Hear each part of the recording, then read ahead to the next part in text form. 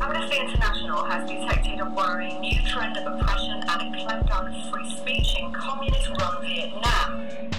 Accused of pro-democracy activities in Vietnam has been sentenced to 8 years in Posting articles on their weblogs or blogs that describe the opposing state.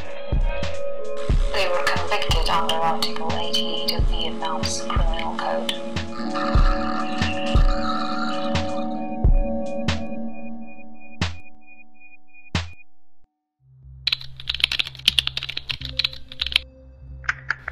Jedna z najpoważniejszych instytucji broniących praw człowieka w skali globalnej, Human Rights Watch, opisując sytuację w Wietnamie kilka lat temu, bardzo niedawno, napisała, że był to najgorszy rok w dziedzinie praw człowieka od instalacji komunizmu w tym kraju. W komunizmie jest tak, że możesz myśleć, co chcesz, ale nie wolno ci tego powiedzieć. Dân v Việt Nam desperacko chcą kontrolować i użytkowników internetu. Sytuacja to moim zdaniem, że coraz jest gorsza. Czasami aresztują jednego czy kilku i dają bardzo ciężki i długi wyrok. Wcześniej było na przykład wyrok 4 lata, wyrok 5 lat, wyrok 6 lat, a teraz to jest 12 lat, a nieraz to 16 lat więzienia.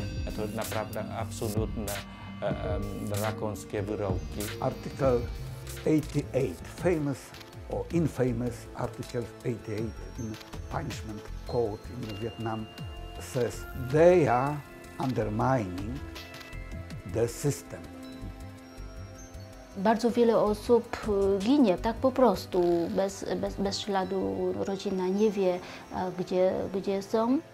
Mama jednego blogera podpaliła się i jakieś kilka tygodni przez rozpoczęcia sądu.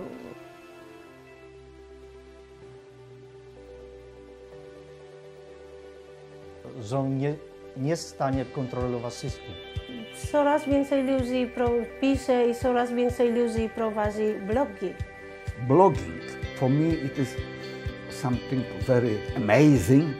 To, co stanowi nową jakość tej solidarności, to jest to share właśnie, że dzielimy tego, co my mamy i to czasem wystarczy jedno kliknięcie.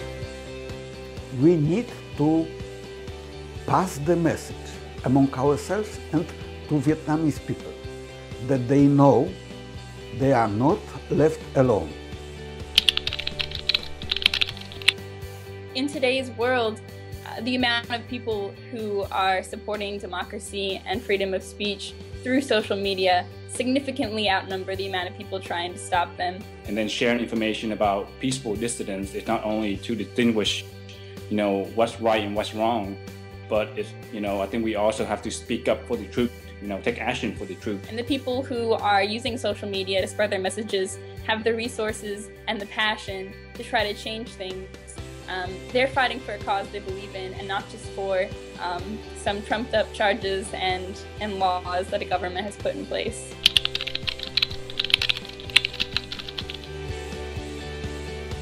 I would like to call international community, foreign government to make pressure on Vietnamese government to free all prisoners. Mọi người hãy cùng nhau lên tiếng, cùng nhau phản ánh mỗi khi trong nước mà có những cái thông tin mà về cái việc nhà cầm quyền mà đàn áp những tiếng nói đấu tranh ấy, thì rất mong được sự ủng hộ, chia sẻ của toàn thể những người dân yêu chuộng tự do và công lý.